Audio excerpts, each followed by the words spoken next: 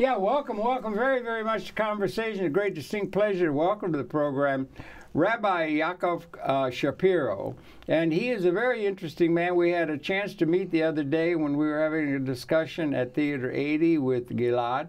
And he's got an interesting take, and he's got an interesting story to tell, and an interesting take on the human condition, particularly the question of Zionism and the question of the Judaic interest and intellectual concern with from a Judaic perspective. And Rabbi, welcome so very much to conversation. Thank you very much for having me. I enjoyed that the other day. That was some really good talk that went on there. But share your background, please. Born and raised that a little bit, and then we'll talk about things Judaic and about the human condition. Sure. Well, I'm a New Yorker through and through. I was born in Brooklyn, raised in Brooklyn. I got married, moved to Ocean County, and then later moved to Queens County, where I live today. Yeah. Rabbinical student. Where did you go to rabbinical school, or what kind of education? Did you have public education? No, I had all rabbinical education, all various different rabbinical schools. It's Orthodox, yes. Your whole from the get-go in your family, all the way. Okay, yes. That's interesting in itself, and that's influenced you, obviously. Well, it's like saying, well, you're an American, has that influenced you? Right. It's not a question of influencing, it's like part of your identity. Well, it's I'm like trying part to of what support, you do. I'm trying to think, like I was brought up, I was an Anglo-Saxon Protestant, but it was Unitarian. Unitarian was very open to the intellectual thing and so forth. It wasn't all, there are some that are really God-fearing, you know, there's some kinds of Christianities that are just absolutely, to my way of thinking, in chains in terms of to a particular ideological thing. But it's not. But in terms of yours, you got a division within the Judaic community writ large between Orthodox and then Reform, and you have others that, other aspects of the Judaic community is divided. But you're Orthodox. Well, yeah. And maybe you could make a distinction there about the Jewish community writ large, because... Right. If you're going to consider the conservative and Reform part of the Jewish community, then you can also consider, let's say, Jews for Jesus and the Messianic Jews. There's, you're either going... Messianic Jews? Yeah, Messianic Jews. They're like Lubavitch? Lubavitcher? No. They come with the mitzvah mobile. Right, different idea. The Messianic Jews, like kind of like Jews for Jesus, but a little variation. Yeah. Okay, well that's interesting to me, because I'm very interested in the tradition of the prophetic tradition in itself as a thing, a guide for human behavior that is being maybe overlooked. Constantine overlooked it when he made peace with power back in 300, you know. Okay, I'm sorry, I didn't mean to go off, but the prophetic tradition has been part of the human condition, I think, very importantly. And it may be overlooked by geopolitical realities and so on. Well, Judaism isn't really a prophetic tradition. Okay. The prophetic tradition is kind of part of it, but the question is that all of it? And the answer is no, not in the slightest. You know, Judaism was always, until modern times, what you would consider today Orthodox Judaism. Okay, that's all Judaism was. With some, in fact, with some quirky exceptions, all Jews were Orthodox. All Jews were Orthodox. All Jews were rabbinical Orthodox until the Emancipation, the French Revolution, the Emancipation. Then came the Enlightenment and separation of church and state, and by the Christians in Christian Europe, there was this big movement to get out from under the thumb of the church. And there were some Jews who believed, with the benefit of hindsight, and if they could have understood it then also, but they were just wrong. They believed that if they become less religious or more like the Christians, they'll eliminate anti-Semitism. Well, that was going on within the Christian realm as well. Right. I mean, there were some pretty strong things going on in Torquemada's name and the Catholic religion and so on. Religion has been had that. Each of the religions have had that kind of a thing at Orthodoxy. And the Jewish Enlightenment, so to speak, came after the Christian Enlightenment. Took a little while for them to catch up, and they believed that if they would be more like the Christians, not necessarily less religious, in a way it was less religious, but even Well, more similar to the Christians. For example, well, they wanted to put choirs in the synagogues, like the Christians have. That's not less religious.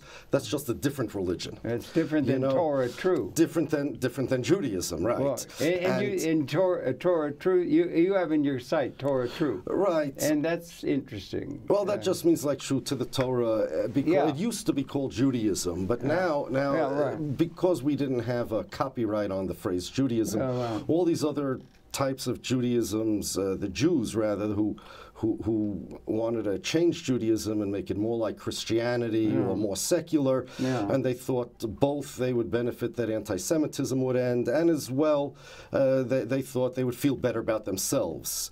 Well, there was also a scientific, intellectual thing going on the planet, whereas we had to rely on things out of ignorance in the past. This is the way a secularly oriented intellectual community would think. We had to rely on things because we were in ignorance, so we had to rely on made-up creation stories like God and so forth. Well, and that becomes our Quran in the intellectual community more or less, although you can't do it absolutely, as you said to me in a little thing before we got started. Well, the Jews always were an intellectual community. Yeah, okay. And we, on the contrary, if we could rely on a perfectly logical, sound creation story, why would we have to rely on Big Bangs, which make a lot less sense?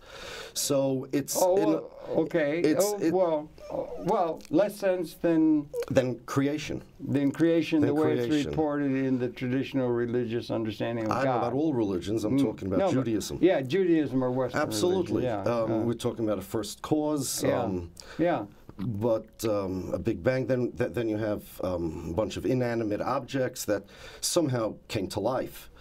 It's very interesting, but we're coming now to understand that intellectually without the need of any creator. I think we still have a need for a creator. Well, that's the difference between a religiously oriented somebody who tends to be scientific. Well, not necessarily. I don't agree with that at all. I think that there's nothing in science that contradicts the idea of a creator.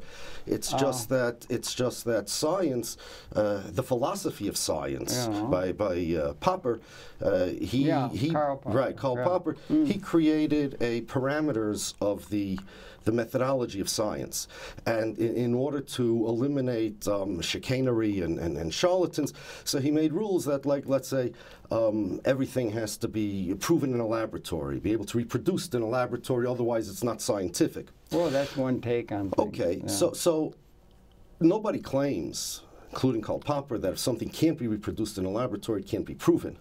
So let's say, for example, you're on a jury, and on a jury in a courtroom, and there's a defendant on the stand, and there are 100 witnesses that he killed the victim, and he confessed, and there's a video also. You can't reproduce that in a laboratory. It's not reproducible by experimentation, but it's historically proven as far as you're concerned, and you would find him guilty.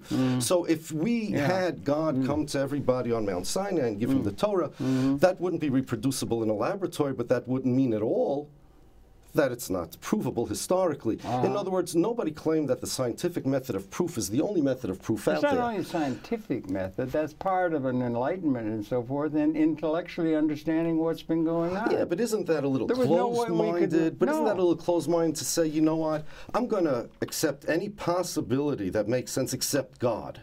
That I'm not going to accept. No, that is the God. No, I think there's a place for that, and people need to have a sense of how answers to that. We've had to have answers. I mean, we did have Copernicus came, and they invented and found out we were not the center of the universe. Played hell on people's identity. They thought they were the center. It not on the Jewish identity. Well, it didn't. I don't see. No, I don't see anything. No, because.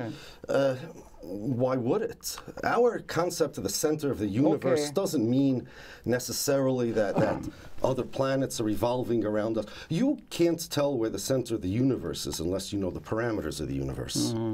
See, if God came and created the world. Well, that's either it's either true or not. Yeah. Well, and to say, well, you know what? Now that we have science, we understand not that only God... science, thinking, intellectual understanding. Intellectual not only understanding science. leads to science, God. There's also the arts and there's other kind of things. Generally understanding things intellectually. Intellectual understanding leads to God. Do you not? I think atheism is the absolutely unintellectual conclusion. Well, that's why I said to you off camera that I'm not an atheist because I believe in synergy, and I believe the universe is synergetic. It's really resonating. There are no absolutes, including God. God is an absolute thing that gives solace to people. It's good. Do you know gives that them absolutely? An idea. I know. That's a very good retort. That's a good retort. You see, whether there are no absolutes or not, that's not a scientific conclusion. That's your philosophy, and perhaps that makes you feel better. No. But there's no scientific proof or anything, even a theory that says there's no absolutes. Not say that. That's very good. You did. So it's not. No, synergies behavior. You're not familiar with Bucky Fuller or the term synergy. No, I know what synergy means in a business context. He used to do that, talking about evolution of things in time. He would give he was a major intellectual. I don't know how he cannot be informing, but anyway, that doesn't matter. But he would talk to an audience of 1,000 people, and he said, "Has anybody heard the word synergy?" No hands, or maybe one or two, would go up. Now it's on the lips of every thinking person. It's the behavioral systems unpredicted by the sum of the parts. There's something resonating more than the sum of the parts. So the universe is inherently synergetic. We cannot know what is the result until we get there. And we're not there. We're closing quotes on it. The end time is coming, perhaps. But where does it end? Well, they don't know. It's synergetic. Is it possible to end? And what happens afterwards? We don't know. Oh, it's synergetic. So if we don't know. There's two separate statements. Yeah. We don't know and it's synergetic are two separate things. We don't know. Can we ever know? Don't know. Maybe. Okay. Maybe. So what are you going to do if at the end of this synergy line is going to be a creation? No, what it'll be is we're going to come to the end of the human experience. I presume, or I don't know how you do in terms of a theological view, you accept that the theory of evolution, that the whole biosphere evolved out of history. Well, it's very interesting. And that the human being is so you believe inanimate matter took on life at a certain time? Yeah, it's very hard. Well, that's a question. So that's intellectual, or that's just an accepted belief? No. That makes people feel good because they eradicate from themselves obligations of a God, or is it really intellectual to say? Is it really intellectual to say that once upon a time, at one moment, because life is either all or nothing, at one moment things were. Rabbi. Things were. So you tell me another alternative. That once upon a time there was dead matter, inanimate matter, and then suddenly it came to life. No, not I didn't know you believe in the resurrection of the dead. Not even slowly, at one point, life becomes life. You're getting very mixed up logic, if I may. It's all right. You're not talking logic. Well, I know that there is not known.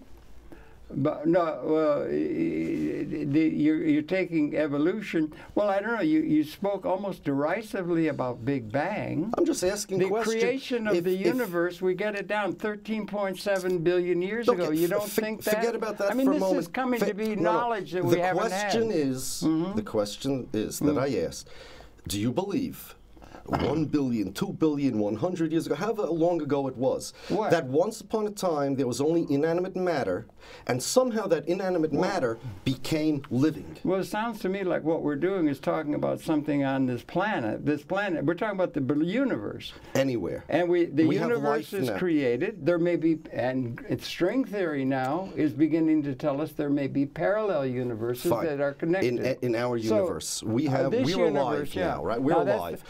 Once upon a time, there was nobody alive. You don't agree that it's 13.7 billion years ago that occurred? One question at a time. The shockwave. Once upon a time, there was no life. Well, you're talking life now. That's one thing.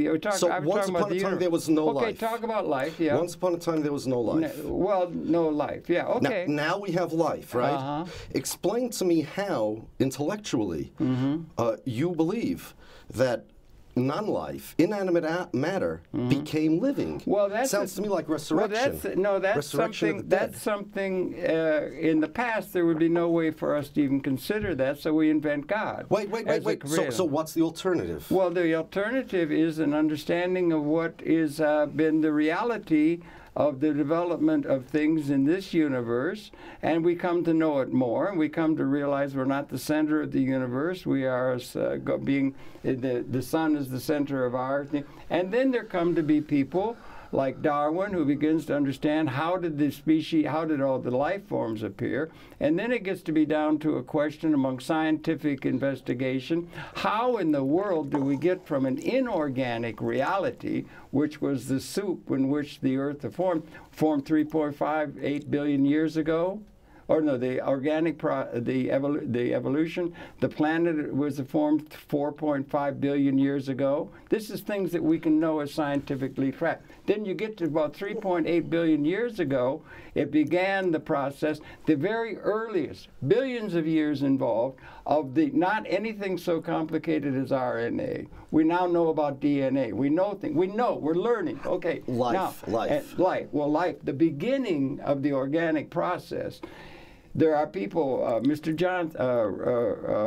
Robert Shapiro, the great chemist, is doing this, and other colleagues. They've been investigating, coming up with, how did we get not anything as complicated as RNA, which is a component of DNA, but the very elementary basic components of RNA that were there. How did that come to be done? They're investigating how that first little beginning of that could have happened within the universe over billions of years. They're zeroing in on that. We will come up with that. So once you get to that, you've got the means of understanding all evolution through DNA and through a scientific understanding of how everything came to be without any God. How do you know that they'll come to that conclusion? Well, is that faith? Yeah. There is. Okay, so you have faith that the intellectual process, and that there's a purpose. But I thought there's no absolutes. So how do you know that the intellectual process will?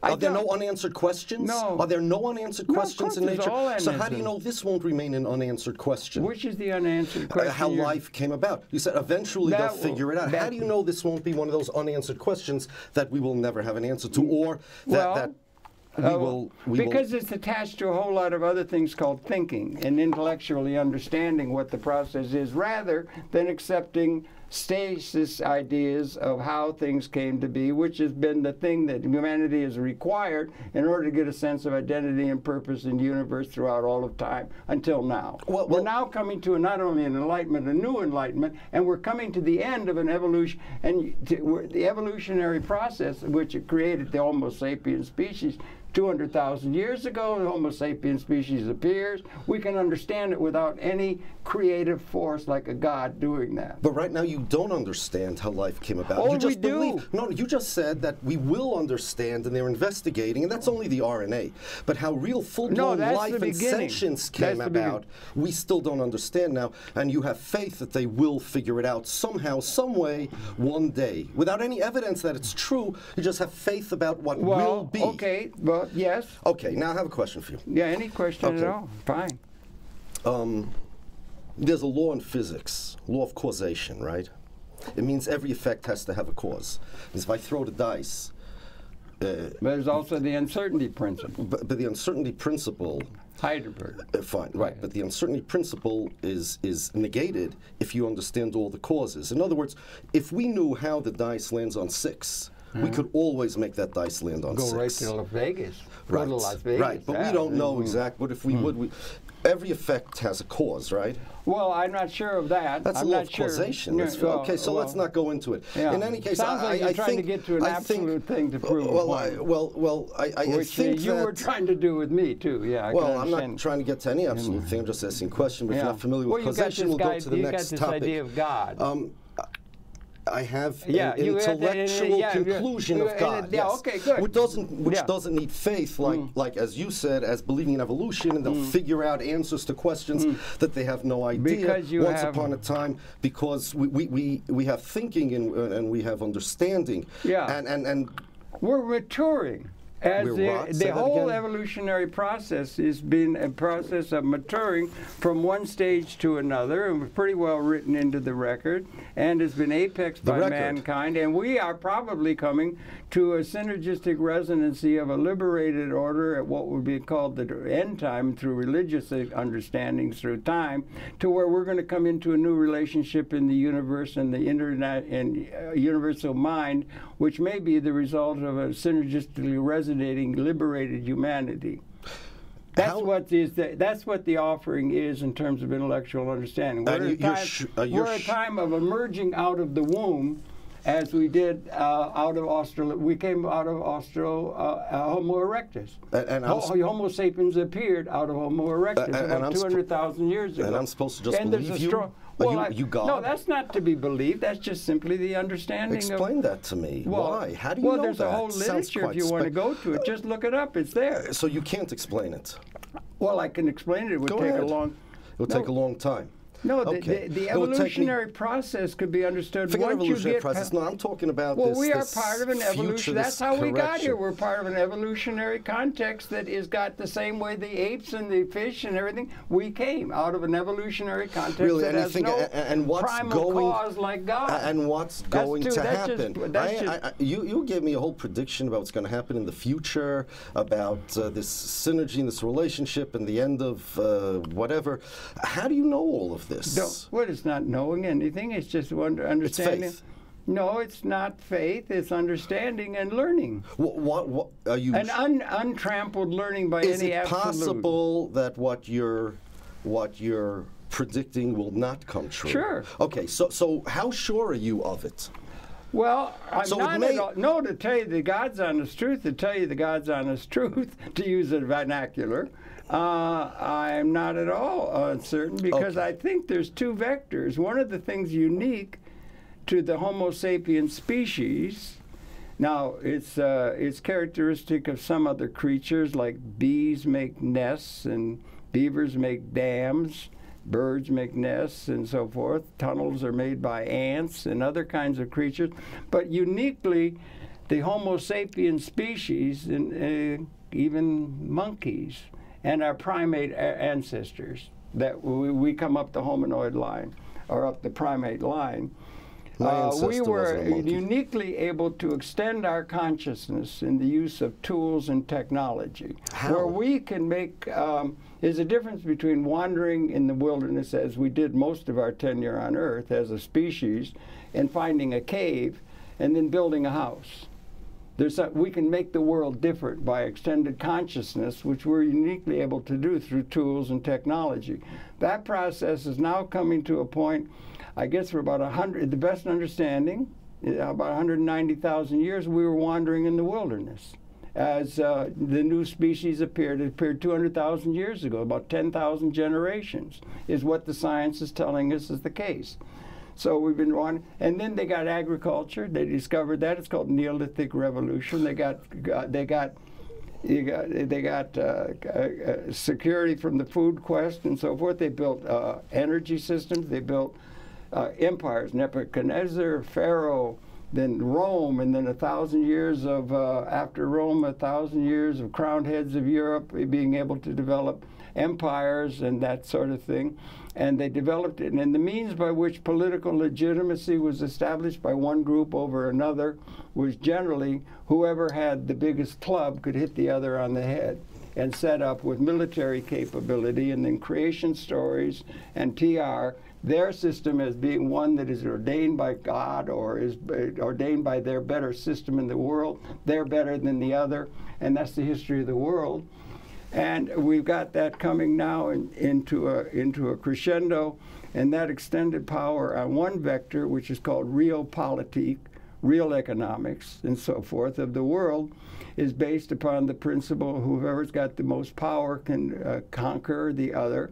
And on that vector, the weapons have finally become, after 200,000 years, apparently from the modeling, species lethal. The weapons that have been the undergirding of the political establishment of political legitimacy among the people of the world have become species lethal. They're capable, and it's only in our lifetime, capable, if they're unleashed, which could happen any day, capable of wiping out every single human being on the planet. That's a new kind of reality and universe in terms of evolution. The other side, we have a capability of taking care of everybody that has not been characteristic of the human condition. Most people were eating carrion or eating a very less than advanced life. We have an ability to take care of everybody in a unique way. Now, from extended capability, particularly with the involving understanding and the knowledge of that we will get a world where we can eliminate or we can liberate the human society within an ecological context. First time ever in the history of the universe has that been able to be the condition that will create a liberated humanity within an ecological context if we get it so everybody's involved, like all the cells in a human organism. There's 100 trillion cells in a human organism. Every organism, every cell matters, everyone's tied in as a system. We'll get a resonancy that will be a synergy that will interaccommodate to the universe at a level transcendent to what we've been throughout 200,000 years of our existence. We were on the verge of speciating. And this makes more sense to you than God. Absolutely. It does to me. And that you we're have, in. It's hard to think we're in. But you don't really have any proof that this is happening. This is just your faith. No. I don't think so. I think there's a whole body of cult. There is a body that which you could check it out. You could check it out. That thing that I laid you out is about right. That's about right in terms of intellectual understanding that we could not have known 100 years ago or any time in the past. I'm asking you. It's a unique moment. What is the scientific proof? I even feel strange even asking this because it's kind of rhetorical. What is the scientific proof that this is going to happen? Is there any? No. No, okay. No, so I told you the vector is we've got, we're at a moment of synergistic, we're at the moment and we this synergy, is this accepted in all the scientific community? I think so. I think it would be fair to say that in all intellectual communities, they're understanding that the universe is synergetic. So what you're saying that any community that disagrees with you is not intellectual? You just said all intellectual communities agree. I said I thought. You think so? According to that thought, any community that disagrees with you is not intellectual. No. Didn't you just say you think all intellectual communities agree? That means if somebody doesn't agree, they're not intellectual community. There would be differences within it, but the overall pattern would be agreeable that we got here by evolution. I don't think anybody denies that. You're confused. I deny that. You would deny that. Of course I would deny that. I want to ask you something. Born whole on a mountaintop or something? I mean, it's born whole on a mountaintop? Well, how did it come if we didn't come evolution? You believe that a rock turned into a human being once somehow. You believe that one day they'll figure it out. They'll slowly and by accident, by a bunch of chance circumstances, slowly this rock turned into a living, thinking human being. Of course, it took billions of years, but all by accident. And even though you cannot explain how it happened now, they're investigating it, and one day they'll figure it out. And if they don't figure it out, well, if they don't figure it out, then you're back to square one. So that faith that you have sounds to me like resurrection of the dead. Sounds like a miraculous rising, like Night of the Living Dead or something, that inanimate objects become. But I think that it takes much more faith to believe that this world that you just mentioned, that cells, billions of pieces, include the DNA and RNA, billions of pieces, without any of which, without a single one, the cell wouldn't function, the body wouldn't function. Your eye has millions and millions of components that interact with each other perfectly. It's a long time getting it up the evolutionary line. I think that it takes much more faith to believe that came by accident than the obvious logical conclusion that this camera came from a designer. Your eye is more sophisticated than that camera. That's something that you believe. That's good. That's good. No. But one second. Not question what I believe. It's called God. You said you can call it whatever you like, but clearly it was by design. Now you said that there's no intellectual way to understand that, and all thinking people believe that your eye came by accident, meaning evolution. But that's an accident. Now, I take great issue with that. Okay, with that putting down of anyone who disagrees with you by saying they're less intellectual. I think, you said all intellectual people, all thinking people, that's thinking as opposed to faith. And more than that, you made a psychoanalysis of all religious people that, well, they need God to feel better. I think that the reason why people came up with atheism and synergy and stuff like that is because they didn't want to be bound to a God. Now, why, tell me intellectually, objectively, is your psychoanalysis better than mine? Now, I'm not saying that anybody who disagrees with me is not intellectual, but you did. You said all thinking people and all intellectual people believe that. I'm saying that there are plenty of people who maybe you don't, but I consider them intelligent that disagree with you, including scientists. Oh, I think so. How do you explain that? Well, I think it's a drag from history. That's what I think it is. People, and also it's really important because it gives solace. It gives a sense of purpose. It gives a sense of stability. Why does it give a sense of stability? It gives a sense of the basis of morality and social organization and everything. So that idea is so again, you're saying that there's no objective person, that any scientist, any intelligent person that believes in God is just trying to make himself feel good? No. Well, I just asked you. No, you're the one who's trying. With due respect, Rabbi, you're trying to make it absolute. I'm not saying that. Absolute. Excuse me. You're the one that said all intellectual people, you said all intellectual communities believe that. You said thinking people believe that as opposed to people that just made up a story about faith. Well, and I'm the one that's looking for absolutes. You're the one that said all and all, as opposed to everybody else. And I'm the one looking for absolutes. No. I think this is typical, actually, people that don't believe in God, who run around trying to say, I don't believe in absolutes. I talked about whatever, a universal synergy, it doesn't matter. People who don't believe in a creator, let's talk about that. A universal mind. There's an opening upon a universal mind. People who don't believe in a creator, right away, so this is what the Enlightenment did. Okay, you know what? Enlightenment gave us a chance to get out of it. We're intellectual, you're not intellectual. We're smart, you're not smart. We're thinking, you're just faith. We are objective, and you want to make yourselves feel good. Now, even though you don't have any scientific evidence to back up your assertions about what's going to be and all this synergy, that's your faith. You have plenty of questions that you cannot answer.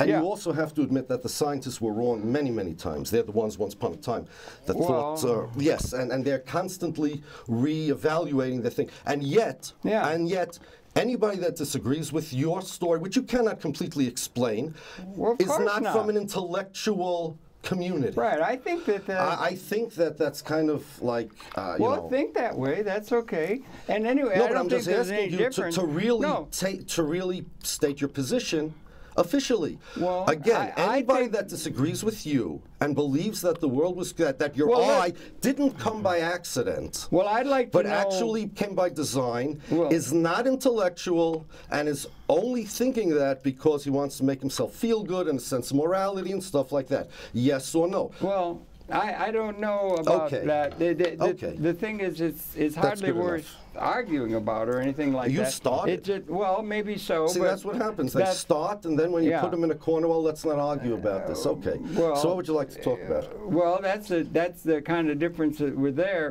Do you think you don't believe the theory of evolution? Is that what you're saying? Something. Or that things evolve? Is it a theory? That's like you think that the Earth is the center of the universe? What do you mean by the center of the universe? What do you mean by the center of the universe? In historical terms, until Copernicus, the world opinion...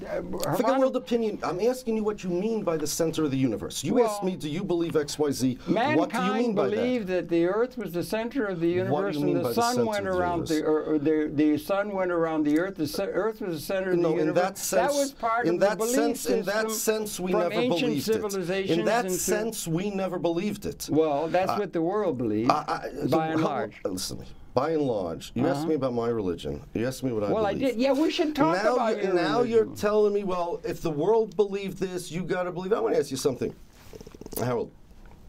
everything the world believes you believe? No, of course I mean, we're not. sitting here in this, the cable TV. We met in a place that's designed specifically for the dissemination of ideas that are not exactly majority ideas, right? And now you tell me, well, all the intellectual community, so when it's convenient, the intellectual community binds people to be part of it, but when it's not convenient, when we're talking about real left-wing politics now, you know what? Let's stop talking all that Fair stuff enough. they've been talking about. Let's talk about Judaism Go and ahead. so forth, and about the thing that you and Gilad were talking about, and Zionism, and the Torah true view of the Judaic experience, which you're familiar with, and the idea that you are Torah true Judaism and you're anti-Zionist, and all of that is part of the mission or the statement that you have on your website, which is very good and recommended, along with my way of thinking, the Natruna Karta, Rabbi Israel Dome, and others who have taken exception to the establishment of the State of Israel in the name of the Jewish community is a blasphemy. Well, a secularly oriented blasphemy of the Torah true understanding of Judaism. it's much simpler than that. Oh, is it? Okay, Much make it simpler. simpler, clear. Why did the Zionists create Zionism? Well, tell me. The Zionists created Zionism because they weren't happy with the way the Jews were. Yes, the Jews were persecuted, but as the Zionists themselves stated, the early Zionists, in all of their writings, that anti-Semitism really isn't the reason for creating Zionism. Yeah. If anti-Semitism, the fact that the Jews were persecuted, was a reason for them to look into themselves and see what's wrong with the Jews if they're hated so much. And they came to the conclusion that the problem with the Jews, that they're not like the Gentiles. And if they would be like the Gentiles, so they wouldn't be persecuted, more than they wouldn't be persecuted, more than they wouldn't be hated, they wouldn't hate themselves. Because they really did hate themselves, the early Zionists. They looked at the Jewish people and they looked at themselves and said, we're so Jewy, like why can't we be normal like that? I want to tell you something about the Jewish people. That's funny. The Jewish people believe, what is a Jew? Let's start with that. What is a Jew? It used to be that the Jews defined themselves one way. Okay? On the top of the mountain. True, I think. No, sorry. Go ahead. On the top of the mountain, well, around the mountain actually, Mount Sinai, there was a few million refugees from Egyptian slavery who escaped Egypt. A ragtag bunch of refugees in middle of no man's land. In those days, the Sinai desert was not owned by any particular country. It was just, ownerless. And God came to them and said, if anybody wants the job of fulfilling the Torah, fulfilling the Torah involves obligations. It involves responsibilities. And the reason for these obligations and responsibilities is because God created the world for a purpose. Where did the Torah come from? God. From God? God, yeah. God. And created the world for a purpose. And the purpose is to connect to God. And just like God is perfect, it's kind of like God said, I'd like to share this perfection. And I'd like to let other people also enjoy this perfection because it's to their benefit, it's to their pleasure. God said, creation story. Creation story. So God said, you know what? I'm going to create a way for people to connect to me because God is perfect and nothing else can be perfect as God is. And so if you want to be part of that perfection, if you want to enjoy that perfection, I would imagine perfection is perfectly enjoyable as well. Which is something the scientists haven't figured out a way to accomplish yet. But you got to be connected to God. So God created the Torah, which is a means to connect to Him. And He said to everybody in the world, not only to the Jews, He said, if anybody would like to accept this Torah, I'm not forcing anybody to do it. It involves responsibilities, it involves obligations. But the reason for these particular obligations and responsibilities is because by doing so, by fulfilling these particular responsibilities and obligations, after you leave this world, your soul connects to me. And then you have all this pleasure. Yeah. And those who said we're willing to accept these responsibilities became the Jews. Okay. There were unborn Jews. There were souls of unborn people, because God wanted to be fair. He offered it to even unborn people. And there are many unborn people yet to be born, correct? Right. They accepted it. God made sure that those people, when it's time for them to be born, they will be born to Jewish mothers. The people who were around Mount Sinai, they accepted it. Other people didn't accept it, but it's not too late. Anybody can accept the Torah. They're called converts at any time they want. Judaism is not a race. Judaism is not an ethnicity. What common ethnicity do I have, let's say, with a Yemenite Jew? I have around the corner from me. My family was in Poland for 500, 700 years. Around the corner from me, there's a nice Yemenite Jew who's a good friend of mine. We have nothing in common in terms of ethnicity. Okay. Right. It's not a race. You can convert to Judaism. You can't convert to a race. Jews looked at themselves with this supernatural characteristic of those who accepted the Torah. Now, I'm not asking you to accept this story. That's your choice. But that's the story. The Jews always identified themselves as being the recipients of the Torah. Nothing else. Nothing else. Nothing. Until the emancipation came and the French Revolution, and there were those there were those Jews who figured, you know what, life would be much better for us. We wouldn't be persecuted anymore. We would be much more happy with ourselves if we would be like the Gentiles, if we were more secular. And so they first tried assimilation and stuff like that, but guess what happened?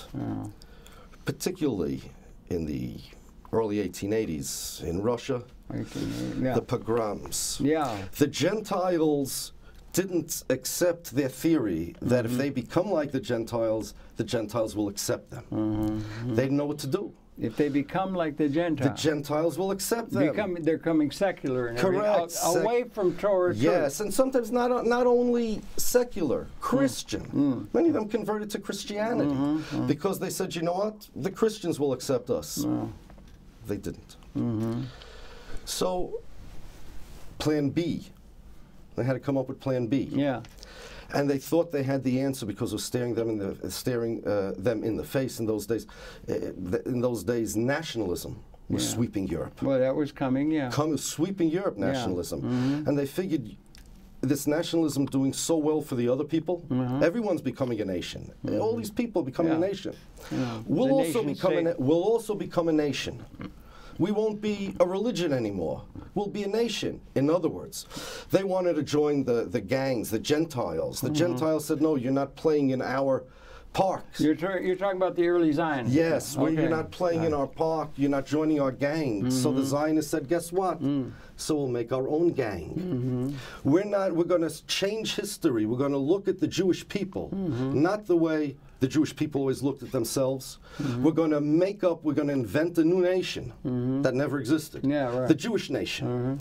Jewish nation. Now, there's a problem. A Jewish nation, it was a fantasy. It was a figment of their imagination. There was no such thing as a Jewish nation. They were the Jewish people that were united by this supernatural narrative, this Torah that they believed in. But there was no such thing as a nationality. But they had a history back to David and Solomon and everything. No, not back to David and Solomon, back to the Exodus from Egypt. I seem to remember a story where the Jews left Egypt, right? You see, the Zionists, actually, that's part of what... That's interesting. That's part of what they do. It's part of their propaganda in Israel. They emphasize, even the archaeologists, they emphasize the David and Solomon, and in the schools, they start learning the Bible, not from Adam and Noah and even Abraham, but from Joshua when he crossed over the Jordan River into the Holy Land. Because that's where Jewish history starts for them, but that's not true. They kind of like rebuilt Jewish history. We were going to have a thing where Frank, Pope, was corrected Netanyahu. But it right, really spoke Aramaic. Yes, I'm going to get to that. We couldn't get to the so clip. what they did was they invented a language. Yeah. Because especially in those days, Ben Yehuda, right? Yeah. Especially in those days, part of being a nation was you had to have a common language. Yeah, right. That was a big element of nationalism, right? Yeah, right. But the Jews didn't have a common language. They didn't have Hebrew. They didn't have Hebrew. The Jews did not speak Hebrew. Did they have Yiddish? The European Jews spoke Yiddish. The Oriental Jews did not speak Yiddish. Yeah, okay. And Yiddish, the Zionists hated Yiddish. It's a great language. Because it was so Jewy. How could we live without Yiddish? I mean, you'd have no comedy clubs. You'd have nothing going, you know. I mean, Yiddish is really rich. Comedy clubs? Yeah. They can't do comedy clubs in English? No, well they could. English They comedians, could, but so we would. Okay. Schlemiel and Drown, they got such who? many. They got such good words already in Yiddish, you know. Shtick, you got shtick. That's from Yiddish. Well, you're a showbiz guy. That's why you know that absolutely, word. You know? Yeah. But I mean, you got, you know. Well, anyway, Mel Brooks that lives. Right. Yeah. In any case, they invented a language so that the Jews can have a language, and they kind of convinced themselves. Yeah. That the Jews always spoke this language, or once upon a time spoke this ancient language of Hebrew that was resurrected. But it's not true. I showed you the clip. I know. It was so embarrassing. Just to give you an idea of how fictitious this whole Jewish nation, quote unquote, is. When the Pope recently came to Israel, he had a meeting with Netanyahu, and Netanyahu was like bragging about Israel. For whatever reason, he considers this bragging. He said, you know, Jesus lived here, and he spoke Hebrew. Right. And so the Pope corrects him. He says, Aramaic. Yeah, right. You can find this on the internet. Well, the clip is there. Aramaic. Of course it was Aramaic. Yeah, right. So Netanyahu says, but he understood Hebrew. Maybe he did. But you understand how embarrassing it is for like the head of states to try. That's nationalism. Yes, but there's nationalism where a person knows he's being nationalistic. Nobody really believes Uncle Sam exists, right? Yeah, right. But Netanyahu thought, he didn't even think, all right, I'm going to trick the Pope. I'm going to pull this over on him. He really believed. He really believed. It's like lodged in their consciousness. Now, if you that Jesus spoke Hebrew, that the Jews spoke Hebrew there. They did not. But that's what they're... Now, he knows they didn't, because if the Pope corrected him, he understood perfectly. But it's like what you got to say. We got to say the Jews spoke Hebrew. People invent their own thing in order to serve their interests. Exactly what they did. Now, what about the situation now? So hold on. So they invented Hebrew. But they needed a land. So they went and they got a land that's Israel. But the reason they made Zionism, the reason they got Israel and created a language and created a new history that didn't exist. They took our villains and made them into heroes. Jews are very non-militant people. I noticed. We eschew violence. In fact, the Jews, to the point where, you know what, we would consider it insane to have even a military hero. We never had military heroes. Right. Even that an athlete should be a role model for people. An athlete should be a role model for people. We never had role models that were athletes or military guys. So who are the role models? The righteous people. The righteous, the pious people, the ones that live life in a proper moral, ethical, religious manner. That's it. Is it true to say Torah true? Well, are the Torah righteous true. People? You have it on your site, Torah true. Yes, Torah true is a description. It's not a. It's not a label. It's a description. It means true to the Torah, as opposed to distorting the Torah, adding or subtracting, or from it. And the Jews never even. It's unimaginable even for the Jews to have, let's say, historic site like the Alamo, for example. No such thing. So what happens now? It's a very interesting part of the world. It's very dangerous. We only got about 10 minutes left. What do you see is the attitude of the world ought to take toward the question of Mr. Netanyahu or Israel and the ideas about Iran and so forth? What do you think is the situation there, and what would be the policy suggestions you would make to decision makers in terms of the situation with Mr. Netanyahu at the helm in Israel now? Well, the entire idea of Zionism not being Judaism means that Zionism lifted the name Jew, Jewishness, Judaism, and they gave it false meaning. Zionism is identity theft against the Jewish people. There's no such thing as a Jewish state, because Judaism is a religion and Jews are those united by this supernatural character, supernatural factor. There's no such thing as a Jewish state. But they formed a state. Fine, and they unilaterally declared it the Jewish state, but it's not. I could say this room is the Jewish state. Okay. That doesn't make it so. They only declare something a Jewish state because they change the definition of Jewish. My definition of Jewish, the Torah true definition, the traditional definition, it's not a question of whether the Jewish state is good or the Jewish state is bad. It's not a Jewish state. To me, it's like China. There are Jews living there, but it has nothing to do with me. Where are the Jews living best in terms of the Jewish state as you understand the Jewish people? Who are the people that represent that better than any other people? The people who always represented it, our role models, the righteous, religious people. Who represents the people that believe the Jews got the Torah on Mount Sinai, and it's their life's mission to fulfill it? Those people represent the Jews. And among the Jews, you got like in the United States, you got the conservative and reform and all that, and then you got Orthodox. The Orthodox Jews are the ones who are really the most close to what is the right way for a person to be Jewish. It's very simple. The conservative and reform and the Zionists came later. Christianity was based on Judaism at the beginning, right? But it formed another religion. Reform Judaism can call itself Judaism, but it's another religion. So is conservative Judaism. Like Jews for Jesus. Why wouldn't you consider Jews for Jesus a denomination of Judaism? They just, listen, between... Well, is Christianity an offshoot of Judaism? Well, you know, I mean, Jesus was a Jew. He spoke Aramaic, and that is true, isn't it? 100%. And you know, the Last Supper was a Pesach Seder, and you look in the New Testament, he was basically an Orthodox Jew. He was not Reform, he was not conservative. He just, you know, believed that he's went around, you know, kind of believing he was the Messiah.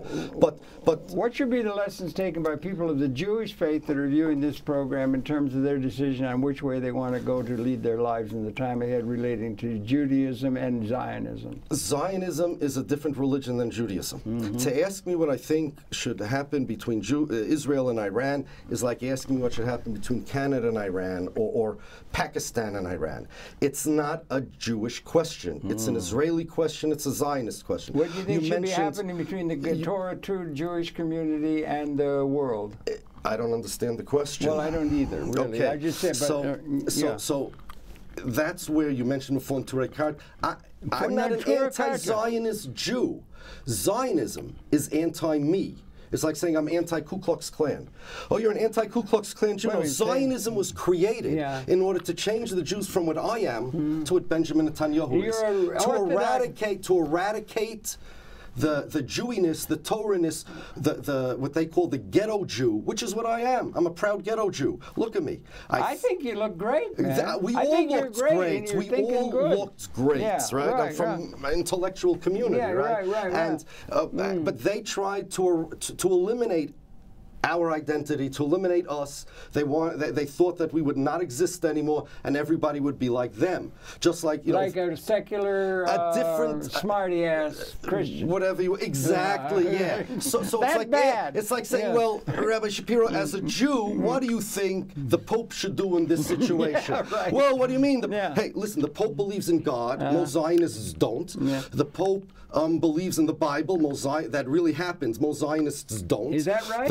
Sure, they believe it's a mythology. The Pope believes it's real, correct? Yes. The Pope believes in a Messiah, a different one than we do. And most Zionists don't. And the Pope wears a yarmulke. And most Zionists don't. So who's closer to me, to my religion, the Pope or an atheist Zionist? Well, that's interesting to take it that way. We have nothing. You mentioned the Torah Karta before. They insert themselves in the Palestinian-Israeli conflict. Torah true. Anybody, Torah true just means. They're outright against Zionism, and they have demonstrations, and they make it clear. Got along with Yasser Arafat. That's all true. He wanted them on their committee. That's all true. That has nothing to do with me. I consider that a Zionist behavior. No, they're anti-Zionist. Yes, but they're anti-Zionists like the left wings are anti-Zionist. They look at Israel, they look at the Israeli-Palestinian conflict as their conflict. They should weigh in, and as Jews, have a position.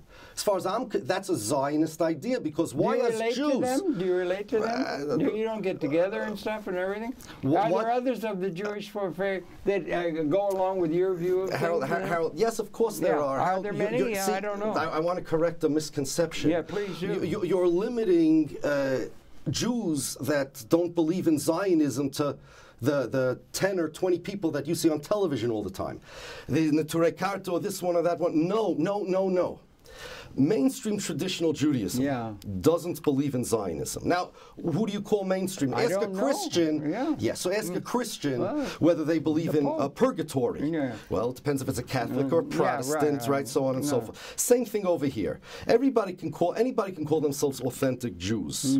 I can get into it with you and discuss what authentic Judaism is. But we don't have enough time for that. We've only got 3 minutes. Right, but you're asking me about my religion, not the Reformed Jewish religion, not the conservative Jewish religion, not the Jews for Jesus religion, and not the Zionist religion. So we should not say, okay, what do you think of these 10 Jews who I always see on television who are anti-Zionist as well? It has nothing to do. They don't see him much on television. Well, on the internet. Mostly Netanyahu. Okay, I understand.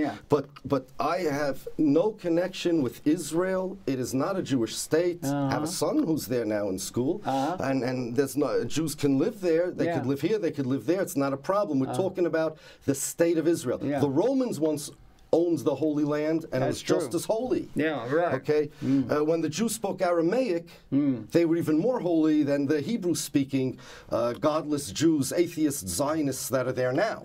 So the short answer to your question is that if somebody really wants to be a Judaic Jew, a traditional Jew, a Torah Jew, he should he should accept the Jewish religion, as opposed to some political version of Judaism, which is what Zionism is. Is there much of that going on, do you think, among your fellow Jews? Yeah. It is growing? Yeah. Are there other people across the country you relate with? Do you have association meetings? We don't need association. You You know what? It's like asking me, okay, you're a Christian, you believe Jesus is the Messiah. Do you have other people who are associated with? We don't need meetings. This is just our religion. We don't need meetings. It's not like a club or 2, 3 guys. This is mainstream Orthodox Judaism. Does it have much? When I say mainstream, it's not modern Orthodoxy, but mainstream ultra-Orthodoxy. That's it. We don't need clubs. I mean, something. I'm against the Ku Klux Klan. I would be too. Would you ask me? Do you have anti-Ku Klux Klan meetings with your peers? No, it's the same thing. Okay, good. It's just not Judaism. That's all. It's just not there. And so, and what about just one? We only a minute left or so. How much about political clout does this take on things Judaic from your perspective have in terms of the geopolitical realities of the world? Or ought they have to have? Our power? We only got a minute or 2 left, Our power? The real power, The real power is God. Oh, okay. That's it. That's our geopolitical, that's what we relate to, that's our power, that's who we beseech all the time to help us out. And listen, 2,000 years, nobody understands how the Jews survived 2,000 years. We didn't have any political states. You know why? Why? God. Okay. He's still around. We don't need anything else. That's our power. Okay, so Judaism is not a political thing, it's a religious thing. It's a religious thing. And well, that's really interesting. That's the take. I just don't know. It was interesting. You're talking with Galid and everything like that on the same take, and there ought to be more, because it does have political ramifications in terms of the world. If this could become part of a truly identity that would bring some sort of difference to the way in which the world. Are you optimistic for the human prospect or not? The human prospect. I need you to tell me what that means. Well, do you think we're going to blow it up?